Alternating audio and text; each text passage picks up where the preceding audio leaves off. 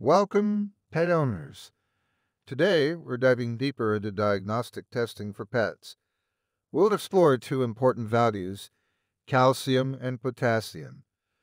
When your pet undergoes diagnostic testing, the veterinarian pays close attention to the calcium and potassium levels in their blood.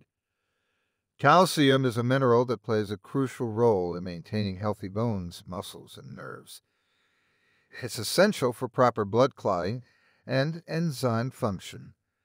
Abnormal calcium levels can indicate diseases such as hyperparathyroidism, kidney disease, or certain cancers.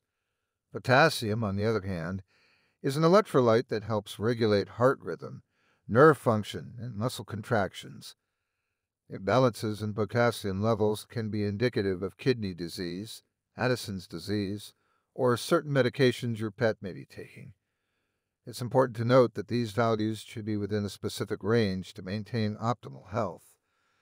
Too much or too little calcium or potassium can lead to serious health complications in pets. Diagnostic testing allows veterinarians to detect potential health issues early, monitor existing conditions, and provide appropriate treatment.